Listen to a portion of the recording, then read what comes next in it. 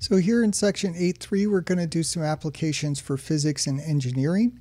The first of which is going to be work. Remember that work is force times distance. If you're talking about a variable force, cap F of x, and your movement is along the x-axis, then we're going to integrate force times distance. So remember that integral is going to add up the small pieces of force times distance as x varies from a to b. So in our example here, we're looking at Newton's law of gravitation. It states if you have two bodies of mass m and n, they're going to attract each other with a force gmn over r squared, where r is the distance between the bodies and g is the universal constant of gravitation. So we're going to use Newton's law of gravitation to compute the work required to launch a 20,000 kilogram rocket vertically to an orbit of 3,000 kilometers. We're going to assume that the Earth's mass is 5.98 times 10 to the 24th and concentrated at the center of the Earth. Simplifying assumption there. Take the radius of the Earth to be 6.37 times 10 to the 6th.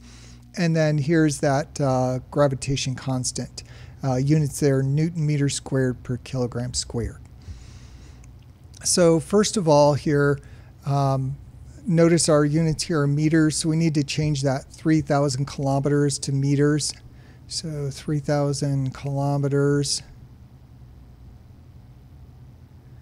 then is going to be, we're going to multiply by 1,000, so that's going to be 3 million meters. Kilometer is 1,000 meters. And that means that our orbit height here of 3,000 kilometers high is going to be added onto the radius of the Earth. So our height of orbit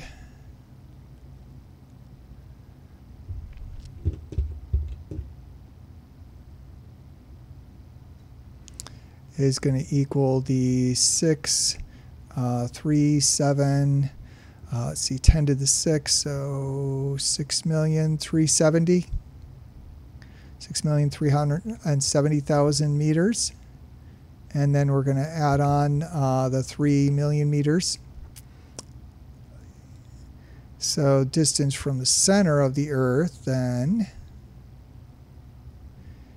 is going to be 9,370,000 meters.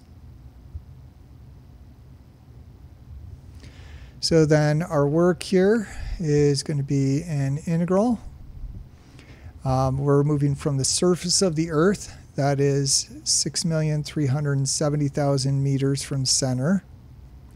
And then we're going to launch that up to a height of 9,370,000. So vertical distance there. And then our force is given by the law of gravitation, gmn over r squared. And then r here is the distance between the bodies. So we're going to integrate with respect to r. Or if you want, you could change both of the r's to x's here. So r is equal to x. That's our distance. So g and m and n, those are all constants here. We'll put those in the last step. So g and m and n all come out in front. And we are integrating from 6,370,000 to 9,370,000. And we've got 1 over r squared is left, so r to the negative 2 dr. And then our antiderivative of r to the negative 2 is going to be r to the negative 1 divided by negative 1. So this will be gmn.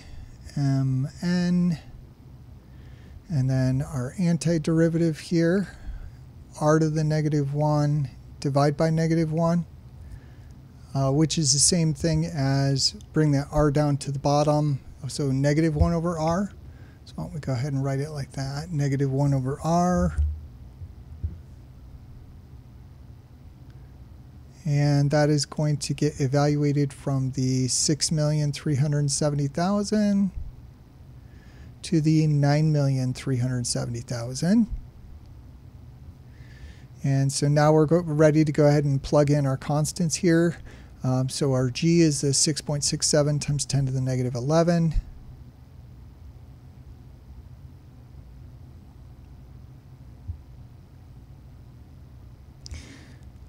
M is the mass of the Earth, which is the 5.98 times 10 to the 24th.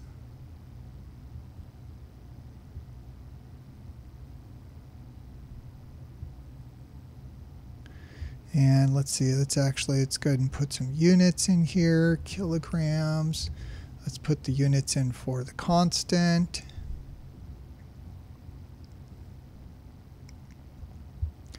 Which were Newton meter squared per kilogram squared.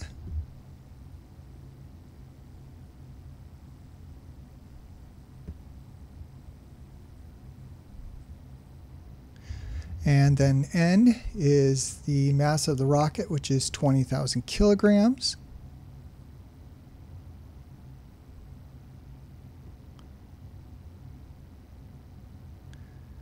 And then we're going to plug in our 9,370,000 and 6,370,000.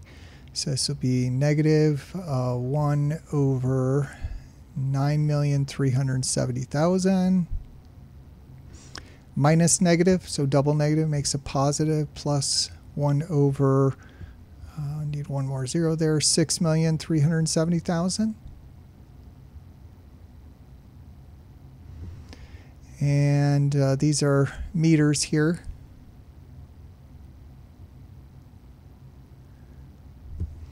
And so let's see, we've got a kilogram squared here is going to cancel with kilograms.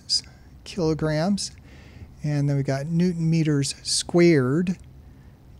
And this is 1 over meters. So we got meters in the denominator there. So that meter is going to cancel off.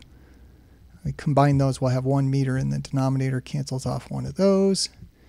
And if we do the calculator work here, we will get 4.0096 times 10 to the 11. And then what we're left with is Newton meters, which is joules. So that's 4.0096 times 10 to the 11th joules of work are done in launching that rocket to orbit.